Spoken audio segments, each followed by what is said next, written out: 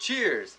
Kelly and I, we are getting ready for the handmade show coming up this Saturday in Toledo called Maker's Mart. And I just wanted to give you a quick rundown of what I'm going to be selling. And Kelly also sells her crafts, and she makes these baskets here. And he said I can talk today. And she can talk today.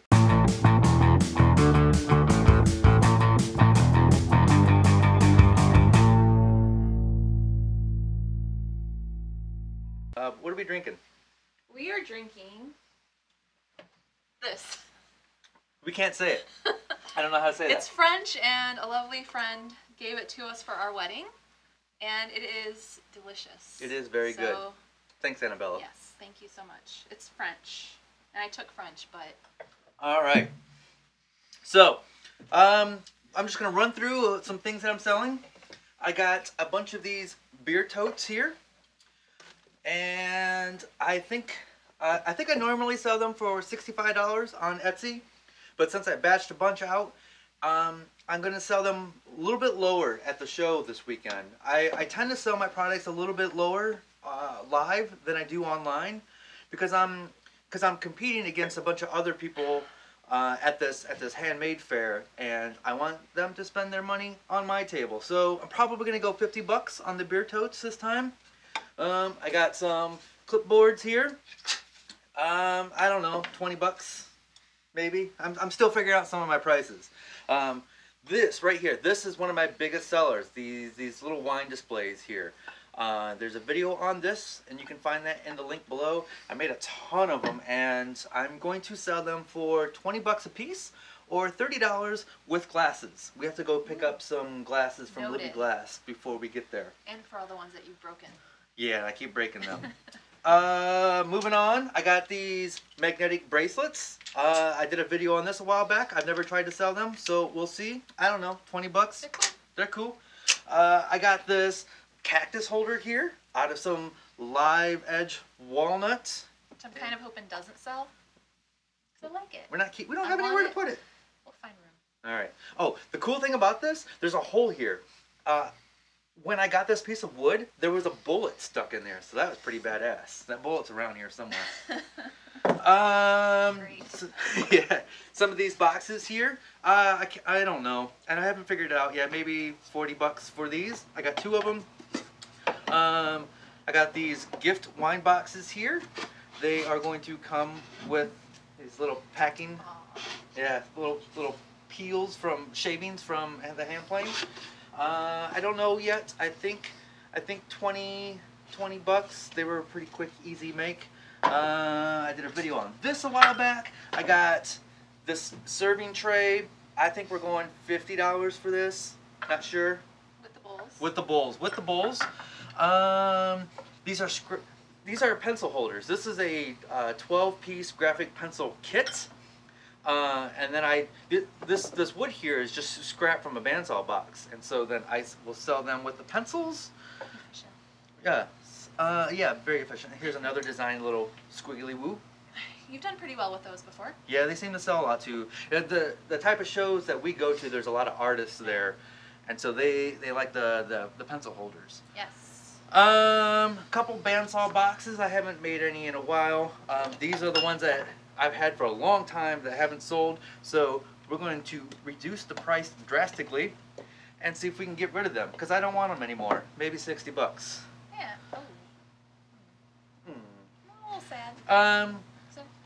I got that Incra iBox jig a couple months ago, and these were the 2 boxes that I used to just test it out and see how it worked. Some finger joint boxes there. So these were just tests. I'm going to see if I can off them for, I don't know, $30 or so. Oh yeah, I got this big old cutting board here. You saw this. This is the 20-minute cutting board. I got a couple of these that I will be selling. That one's going to go for, I think, $70. That one's real heavy. I got some smaller, lighter ones that will probably go for $50. And oh, look at it. I got this. Yes, the beer flights, or whiskey flights, or candle holders, whatever you want. I'm going to take these little mini beer glasses, and I'm going to take the whiskey glasses, and I'm going to take the little candle things in there, and I'm going to let the buyer choose which one they want. Yeah. Is that all my stuffs? Is that It's- all? Oh, yeah, there's a pen. Oh, yeah. Yeah, a couple pens. I might turn in a couple more tonight. You should. We'll see. I don't really enjoy turning pens. No? No, because I got about a 50% screw up rate. Yeah. But maybe that just means you need to do it more. I know, but they're quick and easy to make, and I sell them for what I think 25, 30 bucks. Yeah. So it's a quick turnaround, like quick 'em. profit. So Yes. let's what's this thing right here? This is a creel basket for fishermen that I made at a class earlier this year. That's Throw very the cool. fish in there. Yeah. Yeah. Has there ever been a fish in there? There has not. Okay, maybe someday. Maybe. All right. Maybe, perhaps. I What's don't your know. biggest seller? My biggest seller is these little garlic baskets made for keeping garlic fresh longer. And I think they're not something that you can find necessarily at Walmart. Yeah. So people tend to really like these, and I can sell them for 15 bucks or so. And I usually sell out, which is awesome. Since we've had the garlic baskets, no vampires. No vampires? None. It's been a good streak for us, actually. Yeah. 2014, good year. Yeah. Yeah. I like this. I decided to get a little bit in the spirit this year, which is kind of a first for me. So I've got some holiday items. So we're gonna test and see how those do. So I've got a couple of these cornucopia. Ooh. I put some. This isn't normal basket material here. What It's is seagrass. this? Seagrass. Seagrass, yes. And I made those in a few different sizes. Adorbs. They're pretty cute. We'll see how those do. With our love of You have a wine bottle? the beverages, I do have a couple different styles of wine bottle baskets. And these tend to also do very, very well. The smaller, under $30 things, I think, like you have mentioned, Those kind are, of a lot. yeah, those are the ones that things, sell. hot cakes. Yep. You can't make enough. Then I also have a couple bread baskets, Oh, very nice. which a lovely wooden base. Yes, that I did not make. You did not make. No, she bought them. She would not let me And- make the bases for her. Yes, I would hate that, absolutely. Some bicycle baskets, Bikes are hip. which is one of those items that people always come and grab and talk and touch and talk about how cool they are and never, ever, ever buy. I know. Curses. So I got a couple other things. I got some wall hangings, some local art-based stuff, like Ohio, Toledo, that I don't have with me, but I'm gonna try to sell them. Ooh, what's this? It's a tray. This is nice. It's got heft. It's got leather. It's got wood. It's tough. It's Yeah. a badass basket. Yeah. Yeah. Nice. Functional. Yeah. Yeah. All right. So let's set this down here. And hopefully we see some of you guys on Saturday. If Yes. you're anywhere near reasonable driving distance, that would be amazing. Yes. If you stop by the booth, try not to hang out there for like 2 hours. It gets a little awkward sometimes. Not that that's ever happened Never before. happened. Ever. Okay, so preparing for these craft shows, you need some things. You need Yes. business cards. Business cards. So we both had some business cards made up. Kelly is the wooden fox, by the way. Look at that logo. Where'd that logo come from? Some guy I know. I made that. So, yes, and I keep my business cards very simple. I'm not the type of person that puts on their Facebook and Twitter and Instagram and Etsy and website on there. I just have my website. If you want to find out more about me and what I do, go to my website and you can pick your favorite social medias.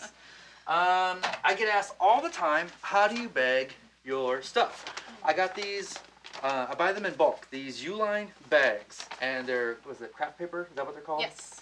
And then I got a rubber stamp made, and I Also not stamped the bags. expensive. Not expensive. These are like, what, 10 bucks or something? Something like that, yeah. Per- Custom made. It's amazing. rubberstamps.net, Yes. maybe? Link will be in the description. Remind me to put that link in there. So, yes, I stamped my logos on the bags. I need to get some ink before Saturday. Yes. And then another thing I get asked all the time is, how do you put price tags on there? And I have these little tags printed up. It's got my logo on there and a blank spot, and on the back it says Drunken Woodworker. And what I do is I just take a Sharpie and write it on there, and then I set it in front of my products. And then you fix them all day long. And then I fix them all day long as people move stuff. Yes. Kelly has, this is very nice. Oh, I forgot to bring the wooden ones down. Oh, You yes. want me to grab those? Nah. Okay. But this is what Kelly used last year, this nice little tag. Again, just craft paper, super cheap. Yep. And some twine. But you got some new ones this year. I did. And they're like, looks like little wood veneers, shaped just like this tag here. And I'm kind of jealous. And I think they were 50 for maybe $7. Yeah, pretty cool looking. So I'm going to be jealous of your tags. And I said you could borrow some. You did. You did. I don't think I have 50 baskets, so. Another thing I get asked all the time is, do you sign your work? And the answer to that is yes, I do. What I will do is, get out of the way, basket. I take a stamp and I will stamp the bottom with my logo, and then I will sign and date my name on the bottom of my pieces. I don't sign mine. You don't sign yours? I stamp them. Oh. Do I need to sign them? I don't know. Do you recommend a signature? You know, Does anybody want my signature? I I'm thinking about ditching the stamp and just Really? signing and dating. Yeah. That makes sense for you. I don't know if I'll be the drunken woodworker forever, but I will be David Picciuto forever. Probably. I don't know. We'll see. Things change. Things change. I think people would be sad. I'm going to be the drunken woodworker for a long time. Okay. You heard it here. Yeah, it's like a parent telling your child, Fluffy's not gonna die. Yeah. Fluffy dies. Fluffy better not die. Oh. Then you just get a new Fluffy that looks kind of like the old Fluffy, and everything's good again. That's rude. So, I take cash. Kelly takes cash. I do not take checks. But we also take credit cards, and we do this. I use PayPal, and this is their little card swiper that you get for free, and it plugs into the headphone jack of your phone, and then using the PayPal app, you can swipe the card and enter the price, and they sign my phone with their finger.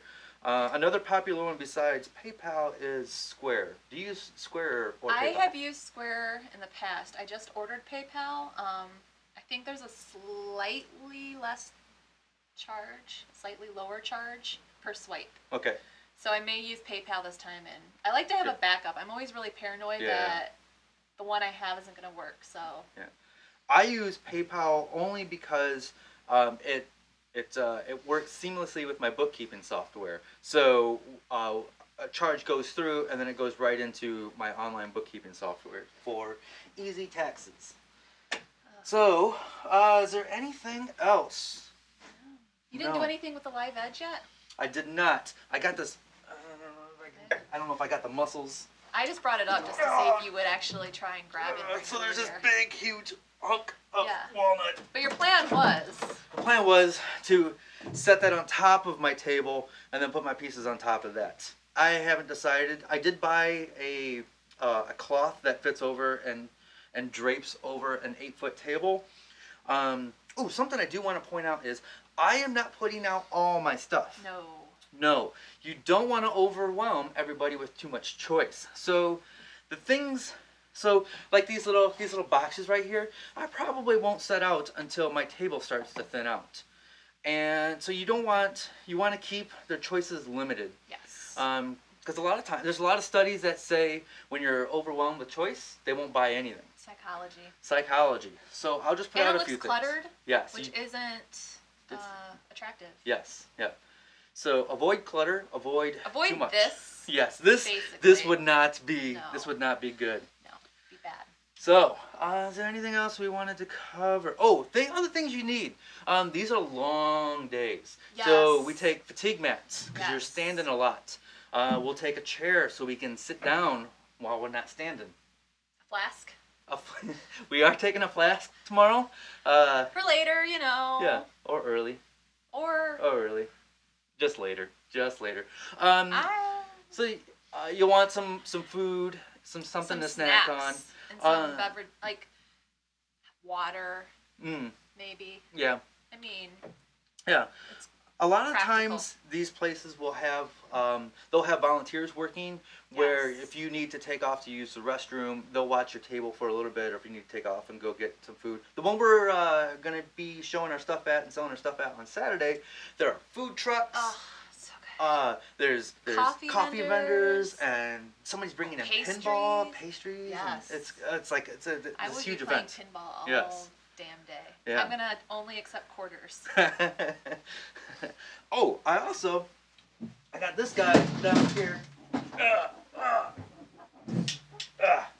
I have this button maker, and so this thing is a money maker. I'm telling you. What I do is I'll have the button maker on the side of the table, and I'll have some little blank pieces of paper, and kids can come up and draw on there, and I make a button, a little pin for them right then and there for $1. So you do like kids? I love kids. So, yes.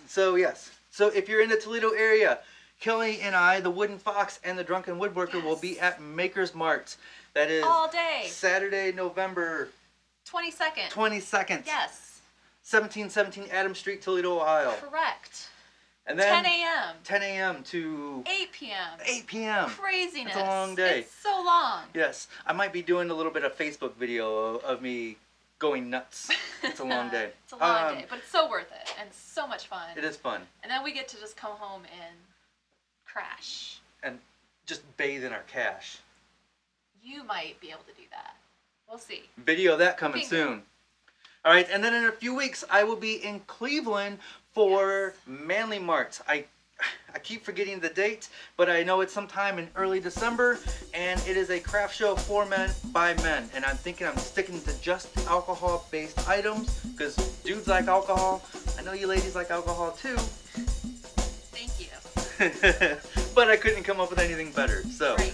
all right, guys, be safe, stay passionate, and make something.